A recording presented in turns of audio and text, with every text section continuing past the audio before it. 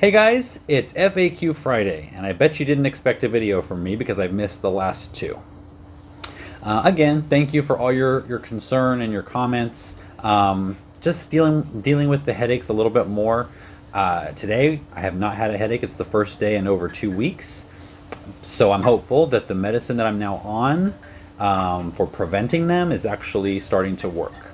So fingers crossed, but I don't want to talk anymore about that. I'm tired of talking about that. Let's just get right into the questions. So the first question is from Ben, and I think this is from the companion planting video. Thanks for this. 2 questions. With interplanting, should I space my tomato plants further apart than usual to allow room, or can I keep it the same 12 to 18 inches? Mine are all about between 12 and 18 inches, and I do the interplanting along the front. So with basil. And so the tomato plants are pushed back from the edge, and then I plant the basil in between those toward the front of the bed. So 12 to 18 inches should be totally fine. The second question is, for parsley, will cilantro have the same benefits? I'm a much bigger cilantro fan than parsley, and I believe they're in the same family. I'm not sure if they're in the same family, but I'm a bigger fan of cilantro as well. The only problem with that is, even though that tomatoes and cilantro go great together in salsa, they don't grow well together because cilantro is a cool season plant and tomatoes are a warm season plant. So by the time the tomatoes start growing, it's warm and your cilantro is going to bolt. So better to plant the cilantro in the fall or early spring. The next question is from Donna. And she says, thanks for the update. I just built my strawberry tower using crates I bought at Walmart. I bought 3, but I'm worried that the water may not reach the bottom crate. I feel like I should overwater the top crate to be sure the water gets into the lower crate. Will this hurt the plants in the top crate, or should I keep it 2 crates tall? If you have good drainage, you should be fine 3 crates tall. If you have drip, you could actually put a little ring of drip in each section, and that would make sure it's well watered. And I don't think you're going to hurt the top crate by really watering it well. As long as you've got good drainage, it should go through the whole thing. But the great thing about those is you can unstack. If you do find that you're not getting any good drainage out the bottom, there's nothing coming out and it's not staying wet enough, just maybe unstack one and have a stack of 2 and one of 1. Hope that answered your question. Next question is from Kathy. She says, help, my peppers have these black marks on the stalk where the branches are. What is this? I can't believe it's a good thing. Any advice? This actually was a very popular question, and that's why I included it here. So you're not alone, Kathy. But actually, in most cases, it's totally normal. It's just the coloring of the stem on a lot of pepper varieties. I've got some on my peppers. Never really thought about it actually until I got so many comments about it. So yeah, in most cases, it's totally fine, and you'll see it as a very even distribution. If you've got like splotches and maybe some furriness or something, then you've got a problem. But in general, you're totally fine. All right, the next one is from Ms. Made in Hawaii. And she says, do you treat or cure your bamboo somehow before putting it in your garden? I can harvest it in my area, but I'm afraid it will take root. I don't cure it, and I have had some actually put out sprouts.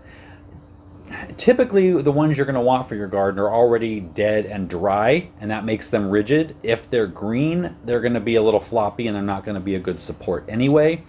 But you could get one that's right on the line, which I have, and it will start to put out green shoots.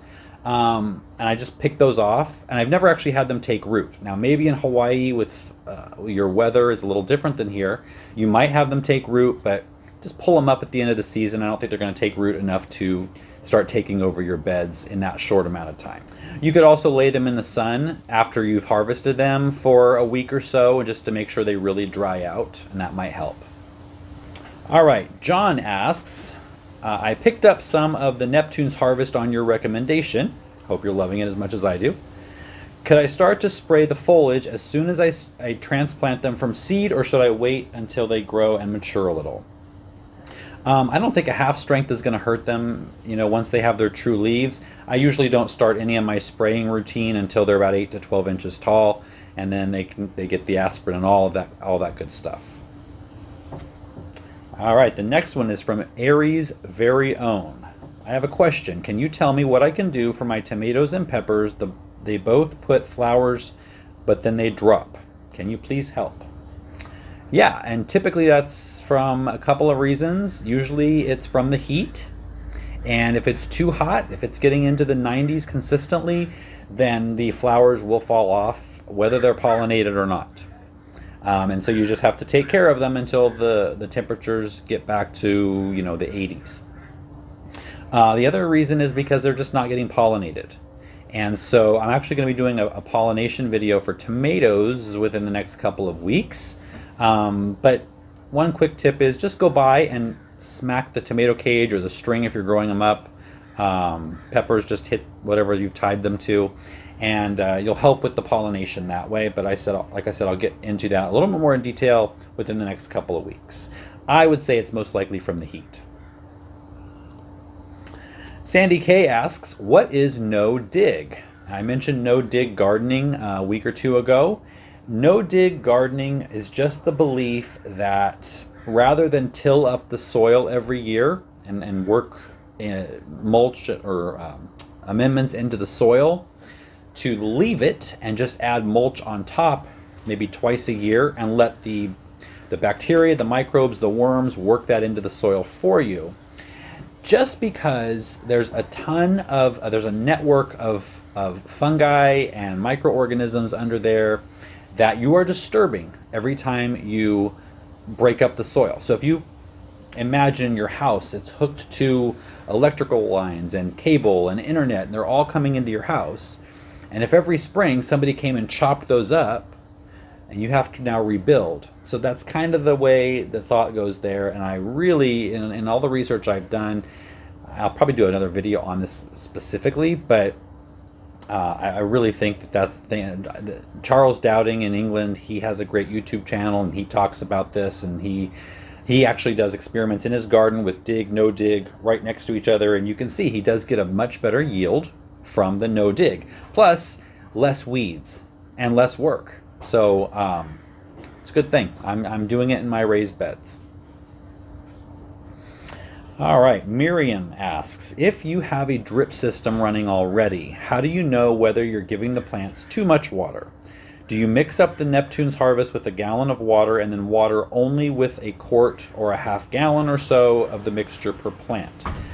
My veggies are on my balcony in containers with a drip system. Don't want to drown them. So if you're feeding every 2 weeks, you might be overwatering, but that's not really going to hurt the plant if it's every 2 weeks. I actually do water my plants before I do the feeding, because I feel like if the soil is already moist, it's going to saturate, the nutrients are going to saturate in better and have less of a chance of kind of just running right through. So yeah, you're going to be fine there. And just always the finger test, put your finger in there and make sure it's not too moist all the time, but every 2 weeks feeding them, not going to have a problem. Colby asks, question for next time. What fruits or vegetables do you plant along a north-facing wall or fence? Thanks, and keep up the great content. Thank you, Colby. Fruit trees are a good thing to plant against a north wall. Lettuces can deal with some shade against a north wall or fence. I actually have my blackberries growing against my north-facing fence, and they do really well because in the winter there's more shade there because the sun is lower, and in the summer the sun is directly overhead, so they're getting a lot of sun. And so that's perfect for things like berries that are actually dormant in the winter and they don't really care if there's sun or not, and by the time they start to leaf out, the sun is coming back up and able to hit the new leaves. So those are my 3 choices. Hong asks, you are in California. How much do you pay for water, and how do you save money for water, or maybe save water? Well, I don't know if our water is more expensive than anywhere else because I've only ever lived here. I do know we need more of it in the summertime because it doesn't rain at all. So, you know, it's interesting because my vegetable gardens are all on drip. They have been now for, this is the second year. And so that saves water right there. They're also in raised beds with plastic lining, so that saves water. As far as all these tropical plants you see back here, most people think that I must use a ton of water. But almost everything you see, especially over on this side, is all actually containers that are hidden in cement rockwork. And so being in containers and being in the shade and being surrounded by cement, they actually stay pretty moist. When I planted them initially, I included a lot of water absorbing polymers, like the baby diapers that we've done before. And now as of just a month ago, this is all on drip now. So I actually don't use a ton of water. Watering the lawn is actually the most water that I use. So that's that. And this one's from Nicole. A month ago, you posted a video about growing tomatoes in containers, and you used a tablespoon of Epsom salts under the tomato. In this one, which was planting the tomatoes, you say don't use Epsom. Is it different for containers? Yes. And this is one of those things that you wish you could go back and add something to a video because you forget sometimes to say things. So in the recent video with planting, I said I don't use Epsom salt because that tends to compete. The magnesium tends to compete with the calcium and can lead to blossom end rot. In containers, because tomatoes do need calcium, and you want to make sure in containers that they're getting, not calcium, magnesium. So you want to make sure they're getting everything they need because they're in a very small confined space. And so that's why I use the Epsom. But I did counterbalance it with gypsum, and that's the calcium. So they had both going on there to help with that. So yeah, typically in the ground, I don't use Epsom salt on tomatoes, but in containers I do because it's balanced. The Novice asks, can aerated compost tea made from worm castings replace fertilizer, or is it just an addition to the fertilizer? So this is kind of the same thing as I talked about with the compost. So if it's compost tea, worm castings, those build the soil. They don't feed the plant necessarily, but they build the soil. There's humate in there, which is also in the Neptune's Harvest tomato and veg formula. And that's basically, want to say hi? Ooh, come up here. Say hi. That's basically building the soil. It's feeding the microbes and all the good bacteria in the soil. So with that, you can actually get away with less fertilizer because the microbes and things are the middleman between the nutrients and the plant. So the nutrients are taken by the microbes and microorganisms and ushered into the roots. And so the more of that you have in there, which you can get from compost tea, the less fertilizer you're going to need. The last question is from Ryan, and he says, I assume for anyone watching this channel that more time in the garden is better. Yes. But I was curious how much time you spend in a week actually doing garden stuff. I assume you have a day job, or maybe CGTV is a full-time thing for you. But even with a good system for doing things, I'm sure you're really busy out there all the time. Well, right now with the pandemic, my other business isn't doing so well. So yeah, this is a little more full-time than it has been. But I still don't spend that much time actually gardening. I spend a lot of time out here. Filming takes a lot more time than if I was just gardening. And then I spend a lot of time out here just kind of hanging out. I would say 4 hours a week max for actual garden work. Now, obviously spring planting and fall planting, those are 2 times where I'm out here a little more, but just kind of taking care of things. I mean, 4 hours a week actually seems like more than I probably do spend doing that. So I don't know. Let me know what you guys, how often you spend out there working in the garden. I know we want to be out there as often as we can, but actually doing the hard work.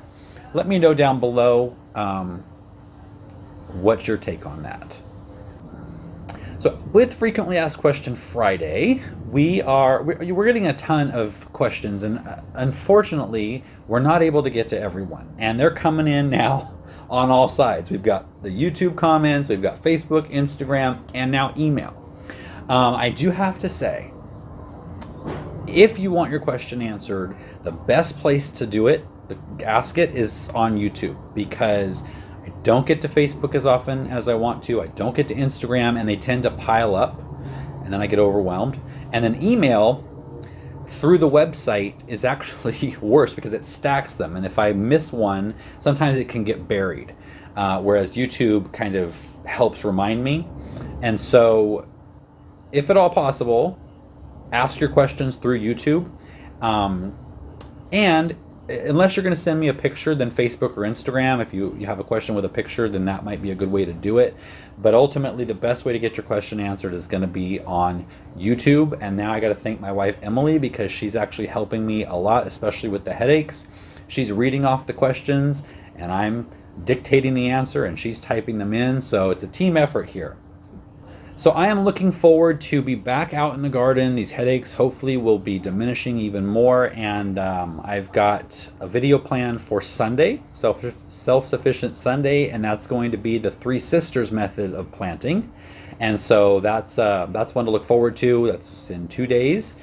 So I think all should be good, and I should be back on a normal schedule here for Self-Sufficient Sunday. I am toying with a couple of ideas. You know, the tomatoes, I've got 2 or 3 more planned for Tomato Tuesday, and then it just is going to kind of go into maintenance mode. There's not going to be a lot to talk about.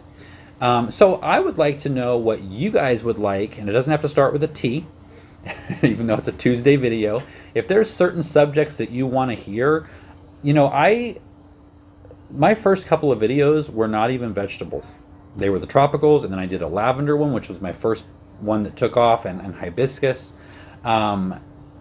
I don't know. What do you guys think? You've got to be growing other things besides vegetables, right? You're probably growing flowers, at least for pollinators. So let me know what your interests are, and we're going to expand and just do what this community asks for. We're not going to stick to one thing unless you want me to stick to one thing. But I do get questions on flowers every once in a while. I just don't really have a lot of, or see a lot of interest in that. But if that's a secret interest you have, let me know. Otherwise, I will see you on Self-Sufficient Sunday.